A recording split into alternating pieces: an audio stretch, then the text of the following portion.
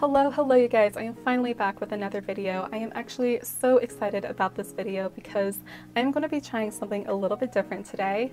A few months ago, I got this textbook talking all about the chemical and physical behavior of human hair. And I got this book mainly because I want to nerd out.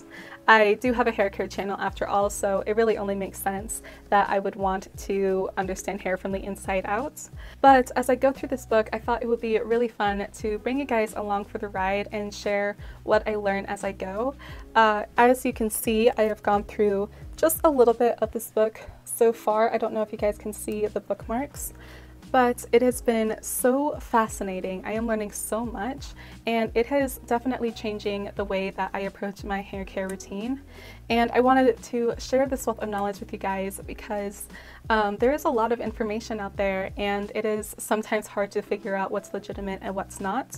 But I think that this book can serve as a very comprehensive and reliable source of information that can help us all get a better understanding of how hair actually works.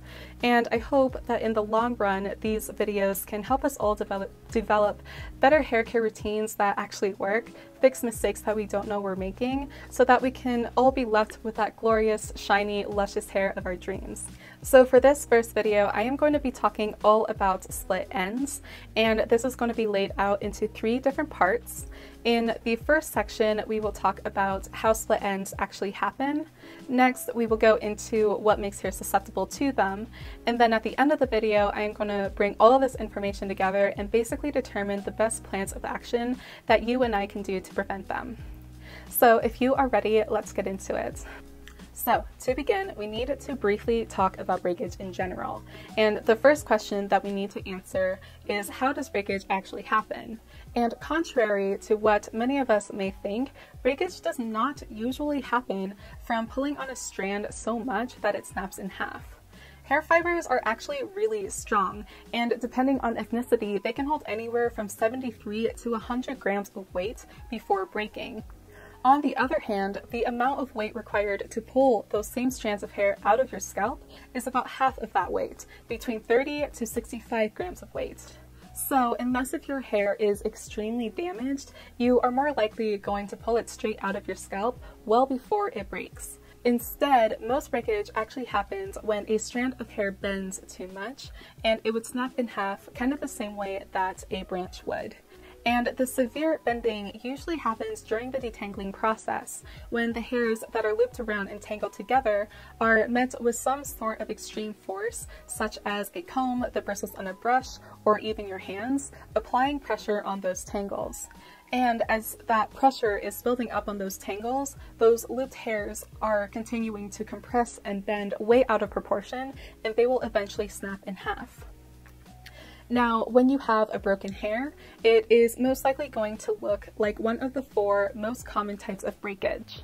There is smooth breakage, which at least to me seems like the ideal type of breakage. There is also step, fibrillation, and the infamous splitting. Now, is there anything that makes you more likely to get one type of breakage over another? Well, smooth breaks are more likely to happen on hair that is closer to your roots, when it is wet, when it has a strong, healthy cuticle, and when the other layers of the hair, especially the cortex layer, which I will get into a little bit later, is healthy as well. Step breaks are more likely to happen on healthy hair that is dried out a little bit. It's not sopping wet anymore, but it's still on the damp side. And fibrillated or split hairs are more likely to occur when the hair has been damaged, especially from oxidative damage, which includes but is not limited to bleach, permanent hair dyes, and sun exposure. Split hairs are also more likely to occur on hair that is twisted or kinky, and dry hair as well. So, seems simple enough. Healthy, wet hair is less likely to split than dry, damaged ones, but I wanted to know why that is the case. Why do the moisture levels in your hair matter, and what exactly is happening when the hair actually starts to split? So when it comes to wet versus dry hair, the initial point which the hair first starts to break or crack happens at different layers of the hair when it is wet versus when it's dry.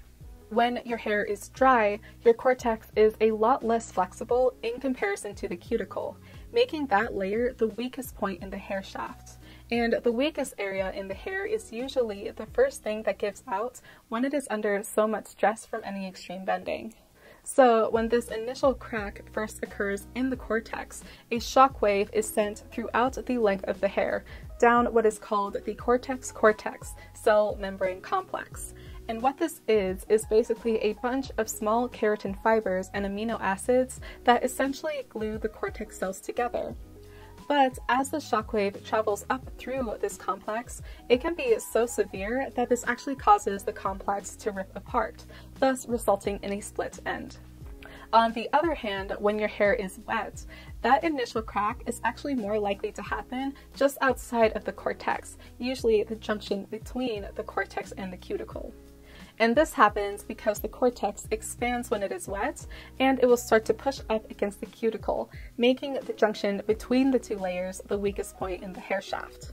And because that initial crack is happening just outside of the cortex, there is no cortex-cortex cell membrane complex for any shockwave to travel up through to cause your hair to split.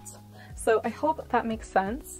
Now, from what we just learned about how split ends happen in dry hair, which is actually the theory on how they occur in general, I just kind of explained it through the example of dry hair, it becomes apparent that the cortex-cortex cell membrane complex plays a major role in the formation of split ends, because split ends are essentially rips that have occurred through this area. Now, because of this, we want to make sure that we maintain a healthy complex, because when it is healthy and strong, it can withstand pretty much any shockwave that comes its way. And the way that we help maintain the health of this area is basically by preventing it from getting damaged in the first place, namely through oxidative damage. Now, oxidative damage will occur if you expose yourself to a lot of perms, bleaches, permanent hair dyes, especially if there are a lot of peroxides present in them, heat tools, or a lot of sun exposure even. The heat, the chemicals, and the UV radiation are what weaken this complex, making it unable to properly hold your cortex cells together, making them way more prone to splitting. And unfortunately, there's no way to reverse this damage once it has happened. And furthermore, if your cuticle is damaged, worn down, or you don't even have a cuticle layer anymore, you are going to be much more susceptible to split ends, because there is nothing that's going to hold your hair together as this shockwave essentially tries to blow up the inside of your strand. So a healthy cuticle is also vital in the prevention of split ends. Alright, so let's summarize what we have gathered so far. Breakage and split ends usually occur from extreme bending during the detangling process. Split ends are essentially rips that have occurred through the cortex-cortex cell membrane complex. 3, they are more likely to occur when you detangle on dry hair versus wet hair. Oxidative damage through chemical treatments, heat, and UV radiation weaken the complex, making you more likely to form split ends. And finally, a damaged cuticle will also make you more susceptible to split ends, as there is nothing to hold your strands together. Now, all of these are pretty straightforward, but I actually want to talk a little bit more about the cuticle and what can cause that to wear down. And it's actually pretty simple. It's basically just daily grooming activities, such as brushing the hair, shampooing it, especially if your product has a high pH, if your strands are rubbing up against one another or another rough surface, such as your shirts, and also sun exposure can weaken the cuticle as well. So I just wanted to quickly mention those things so you guys have a little bit more clarity with that. But there are actually 2 more things that can increase your susceptibility to split ends as well. And one of those things is your curl pattern.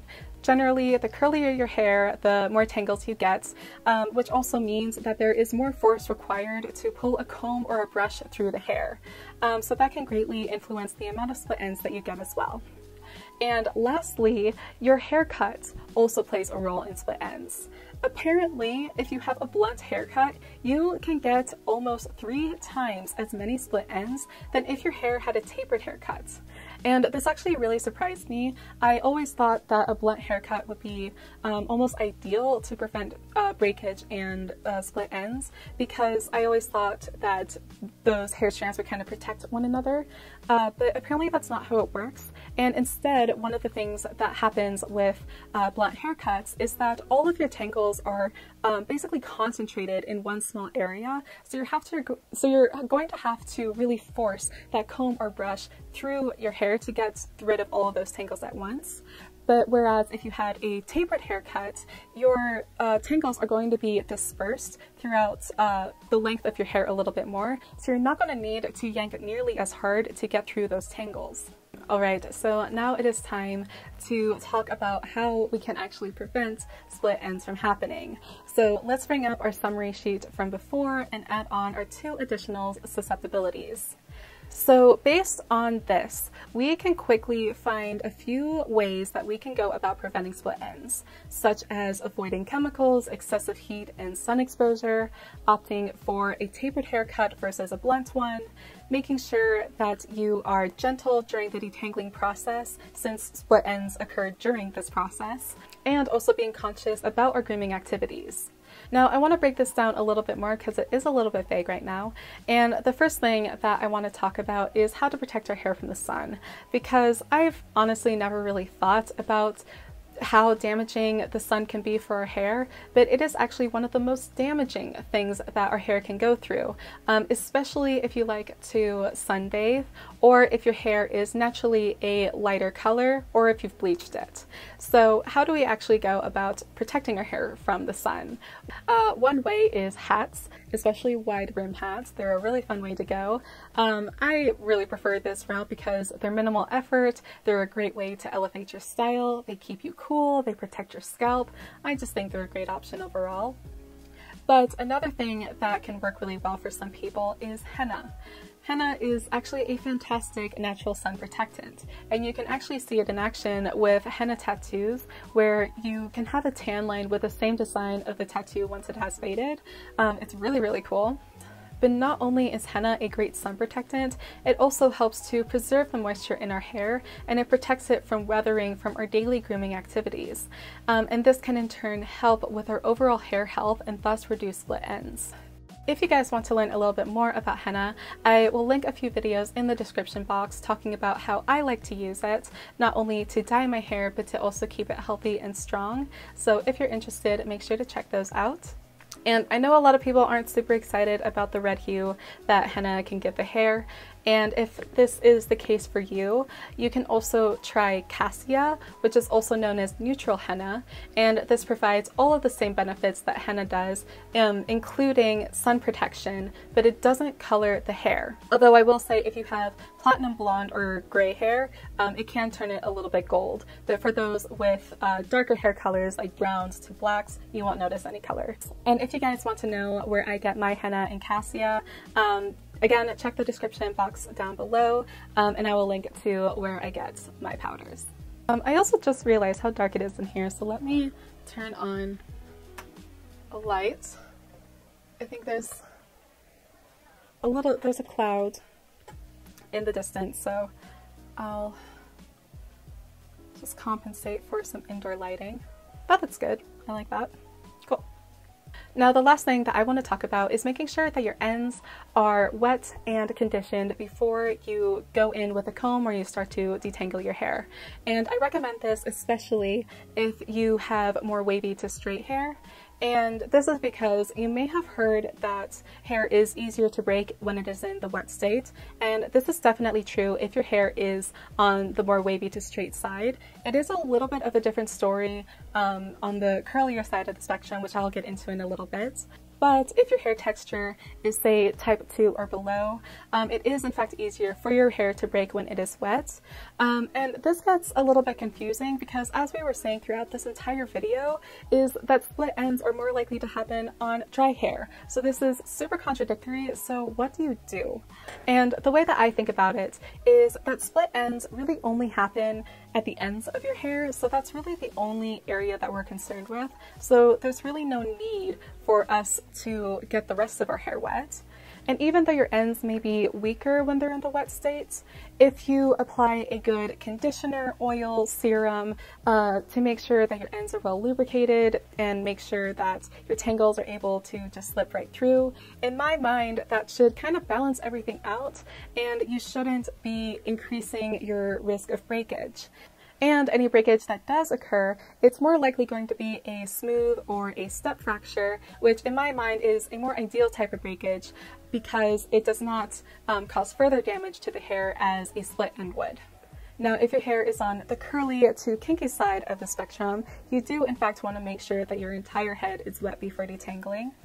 It is well known in the curly community that it is not fun to comb through dry curly hair. There is a lot more force required to pull a comb or a brush through dry, soon to be very frizzy curly hair as opposed to, say, dry straight hair. Whereas when our hair is wet and our curls are being weighed down by all the water and the conditioner, there is going to be way less friction and thus way less force required to detangle our hair or to pull a comb through it. So this is why if your hair is curly to kinky, you really want to make sure your hair is wet, well conditioned, especially focusing on the ends, and through this you should be able to prevent split ends quite easily as well. And another thing that I've been doing personally is that if I want to change up my hairstyle, say I've been wearing it out for a few days and I want to put it up into some braids or some sort of updo, is I will take a spray bottle, spray my ends, maybe add a little bit of conditioner before I try to manipulate my hair, and that has been very helpful for me as well. Alright, there we go. That is everything that I have learned about split ends, how they happen, how to prevent them. I hope all of this made sense. I tried to simplify things as best as I could, but if you do need to rewatch this video a few times, don't feel bad. And if you do have any additional questions, feel free to leave them below and I will make sure to answer them in another video. But yeah, I hope you guys learned something new today and that you enjoyed this video. Make sure to like and comment if you did. And if you want to keep up with me a little bit more, make sure to follow me on Instagram at violet.bloom. I know I'm not really the most active on YouTube, but I do appear a little bit more often on Instagram in general. So if you guys want to keep up with me a little bit more, make sure to follow me on there. Otherwise, I hope you all are having a great day and I will see you in the next one. Bye!